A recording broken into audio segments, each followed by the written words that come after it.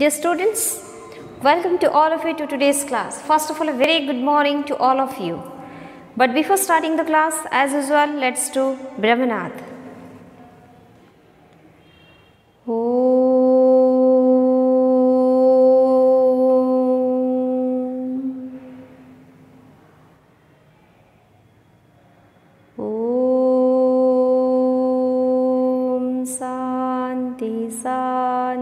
Santi. Open your eyes. So as you know, today we are going to read a new chapter, and this is an one-act play named The Unexpected, written by Ella Atkins. Okay, so but before starting it, let me tell you what is the meaning of the word the unexpected. So dear students, in the previous class we have read up to paragraph number 24 of the chapter The Unexpected, and what was the theme? Look, in the previous class I have told you one thing, that these are the characters, and listen, I am giving you a clear-cut picture. There was a cottage. In the cottage, Mrs. Parker was living, and she was living alone. Suddenly one afternoon, what happened? Alice and Tom came to visit this lady, and they were having a wonderful piece of news. Means there was a surprising news, and what's that? According to Alice and Tom, 2 convicts are being escaped from the jail, and now they are moving here and there. That's why they came to warn Mrs. Parker. Understood? But Mrs. Parker was speaking them that you just go back to your home because your mother must be worried of you. Then she was going to prepare tea for Alice and Tom, and she was going to bring cup and saucer for them. In the meantime, Joe Badger entered, and when Joe Badger entered here, he is asking to these 2 boys why you are here, and they are also asking the same question to Joe Badger. Then Joe is speaking that he has to ask some questions to Mrs. Parker because he wanted to help his uncle who is the constable in the village. Okay. Now go to paragraph number 25. Tom, then why not do it first and boast about it afterwards? Then it is mentioned that Joe is speaking that he is not nervous of the 2 convicts, and he is having the desire to arrest one of them. And then Tom is speaking, then you just go, do arrest them. Why are you speaking all these things? You just go and arrest them. Who is speaking? Tom is speaking to Joe. Joe, that will be quite as much as I will need from you, Tom, just because you have only a couple of prizes at school, you think you can give yourself A's.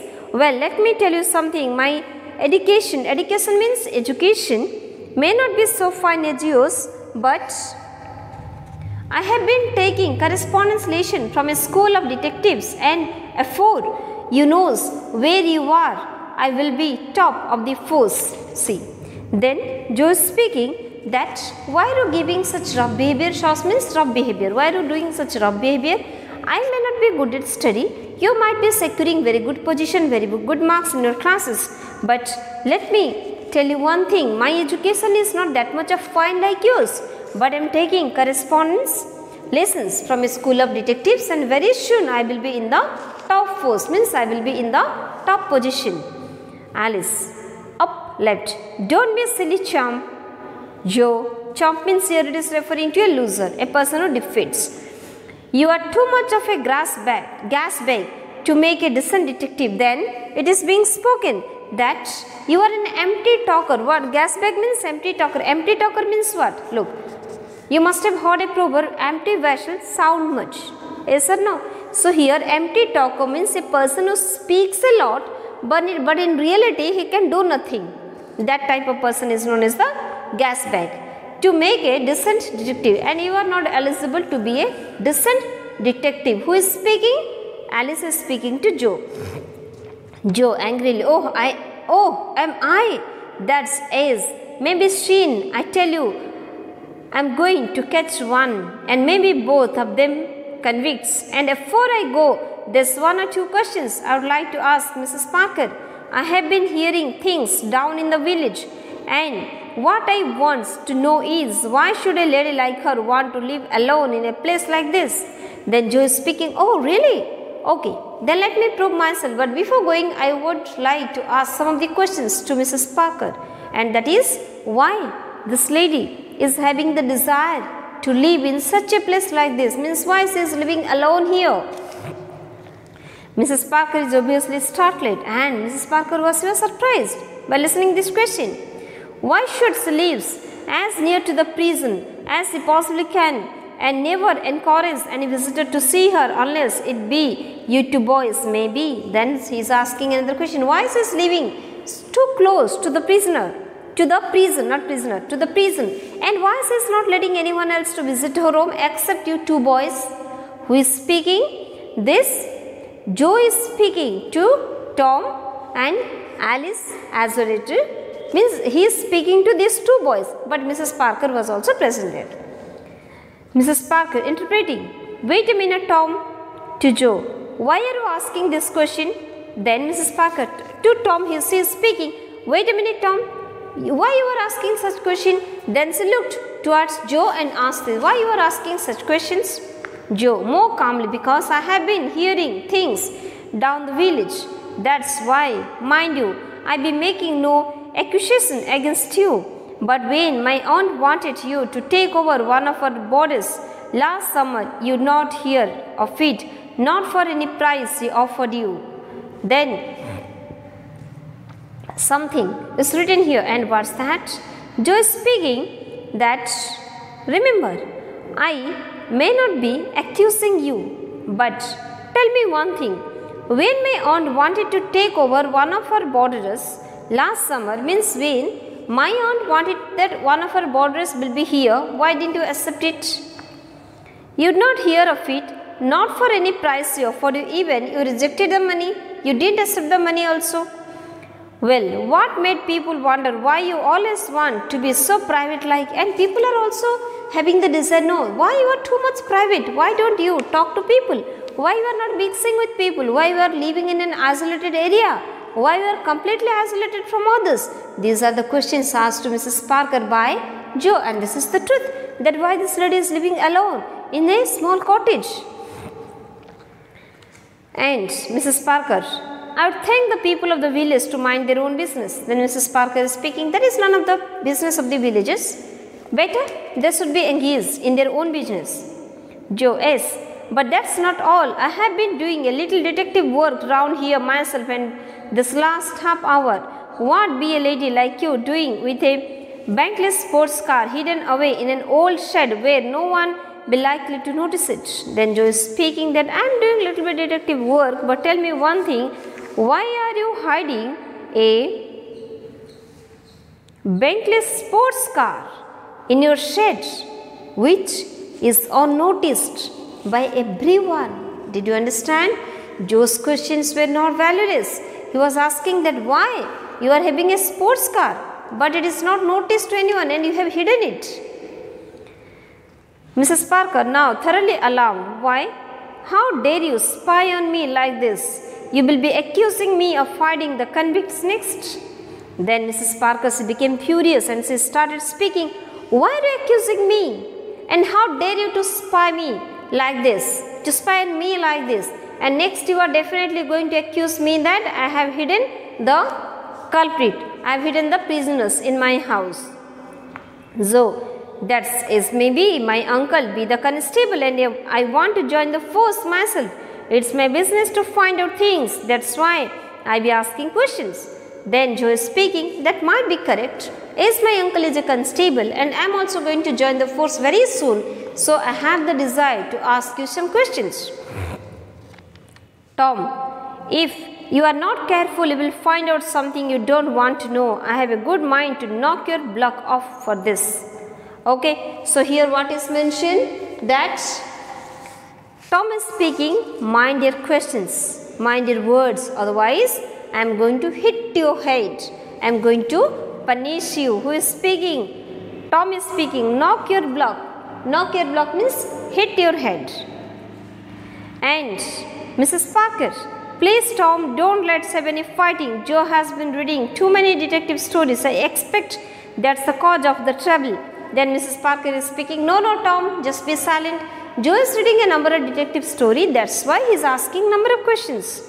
Crossing left to Joe, now listen Joe, I want you to leave this house at once. Perhaps you don't realize that you insulted me just now, but I want you to go home before you cause any further unpleasantness. Then she is speaking that Joe, you just leave the place, because right now you have insulted me and I don't want to create any unpleasant surrounding, any unpleasant circumstance, but before it you just go home.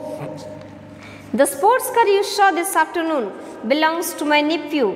If that is any satisfaction to your curiosity, opening door left. Now go away, Joe, please, and for goodness sake stop reading silly detective stories. Then she is speaking, and the sports car that is belonging to my nephew, and for God's sake don't ask such silly question. And says, open the door, now you just go and stop asking me this type of silly questions. Joe at the door left. Very well, Mrs. Parker, I will be going, but mind, I warn you, I am going to get to the bottom of this. Then Joe is speaking, okay Mrs. Parker, I am going, but mind, I am going to the depth of this case, why all these things are happening and why you are here. Alice, coming down left, you will get to the bottom of the duck pond if you don't clear out quickly. Exit Joe hurriedly. Then Alice is speaking, just go. And he is also speaking that if you are not going to leave this place very soon, the situation will be troublesome. Mrs. Parker. Then Mrs. Parker coming down left corner and sitting in armchair. I am afraid he is going to make a great deal of trouble for me. Then Alice, he just crossed the right to the table, the cheek of that beater, and Mrs. Parker is speaking that this boy is going to create lot of trouble for me. Tom sitting right up a table. He would better not. You know, Mrs. Parker, you have been that good to us fellows, that anyone who starts making trouble for you is going to get a nasty tap on the nose. Nasty tap means dirty tap. Okay, punch. Nasty means actually dirty. Tap on the nose means here it is referring some unpleasant circumstances or insult like that. Then Tom is speaking, you just don't worry. You are good to watch, we will protect you. If someone is going to accuse you, then we are going to stop all these things. Alice, rather I say though, fancy you are having a Bentley sports car hidden away in that old state. Why have you never told us about it? Then Alice is speaking, okay, but you are having a sports car, why didn't you speak it to us? Mrs. Parker, because you might have worried me to let you drive it. Come now, hurry up and drink the tea. I want you to go or your mother will be worried. Then Mrs. Parker is speaking, I didn't speak you because you will create trouble for me and they always ask me to drive that one and you will ask to drive that one by yourself. That's why I didn't speak, but right now take tea and go to your home because your mother must be worried. Tom, between sips of tea, no fear, we are not going home yet. We don't like the idea of leaving you here alone. Then Tom is taking tea, sipping. Tea, coffee, that is known as sipping. Tom is sipping tea and speaking. Actually, we don't want to go right now. And Mrs. Parker in great agitation, but you must go, I tell you. Then Mrs. Parker is speaking, no, you must go, I speak you. Alice, I say Mrs. Parker, what's up? You seem awfully worried this afternoon. Then Alice is speaking, what happened Mrs. Parker? You are looking terribly worried this afternoon. Is there any problem? Alice, rising and crushing left corner. Then there is something wrong. Please let us. What is it is? Then Alice is speaking that then definitely there must be some wrong. What happened? Is there any problem? You just speak out. Mrs. Parker, listen boys. Ever since I took this cottage, we three have been pals. Pals means your friends. Haven't we? Then Mrs. Parker is speaking that since long I have taken this cottage, we three are quite good friends. Tom, you bet we have. Mrs. Parker, will you both promise me on your honor that you will never repeat what I am going to tell you? Then Mrs. Parker is speaking, you just promise me I am going to speak you something that you will never ever disclose it. Alice, Tom, why? Of course. Tom is speaking, of course we promise. Then Alice is speaking, then Tom is also speaking, yes, we promise, of course, okay. So with this, your unit 1 is over. Then in the next class, we will read section 2. So listen, so here in unit 2 what is mentioned, Joe entered and Joe asked silly questions to Mrs. Parker that why she is living here, why she is not taking any other people in, why she is having a sports car in her shed, which is noticed by everyone. And when Joe is being left, the same question is being asked by Tom, that why he is having a sports car. Then Mrs. Parker is asking them that I am going to speak you something, but promise me you will never ever disclose this secret. Okay. So with this, your unit 1 is over. So you just read it, watch the video. Any doubt you have, you can ask me. So till the time, have a nice time.